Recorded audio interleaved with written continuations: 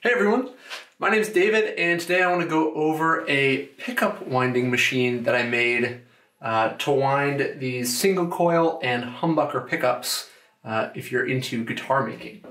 So this is the machine that I've made, and I modeled it after the Mojo Tone machine. We've got kind of the faceplate for attaching the pickup, bobbins, the rod for guiding the copper wire, and then some controls up here. So if we flip this machine on, we get a couple options. So we're going to explore the manual option first. So if I select manual, I can now select between clockwise and counterclockwise. Let's just say clockwise for now. And it's going to start that faceplate spinning.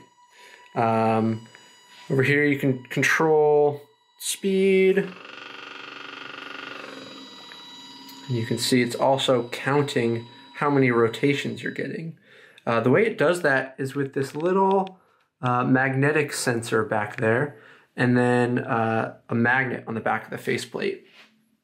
But let's say maybe you mess up or you want to start over, you can hit that coil or that reset button to set the coils back to 0.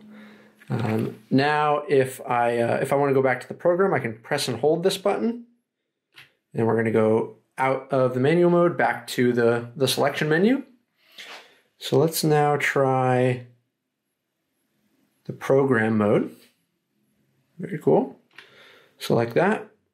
We'll do, again, we can select clockwise and counterclockwise, but let's do counterclockwise just to change things up.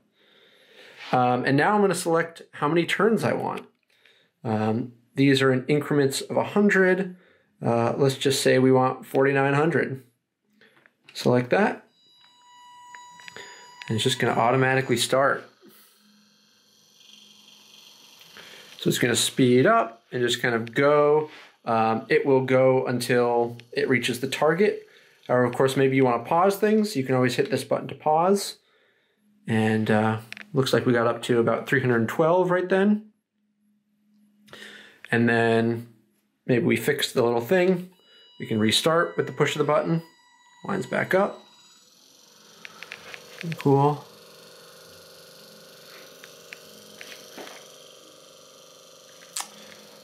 But of course, maybe you want to stop and we got to 590.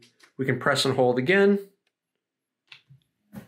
to get out of the program mode, go back to manual, counterclockwise, and it actually starts from 590. So maybe we just want to add on a couple more winds manually. So I'm going to stop that. That's right, we're back in program mode, so we'll get out of that. This whole thing just runs on a single 12-volt power source, so low voltage, not dangerous. These little shaft collars can be adjusted based on the width of the pickup bobbin that you're using. And you can make some really cool pickups for your guitars. So hopefully you found this somewhat interesting. I had a lot of fun making this. See you next time.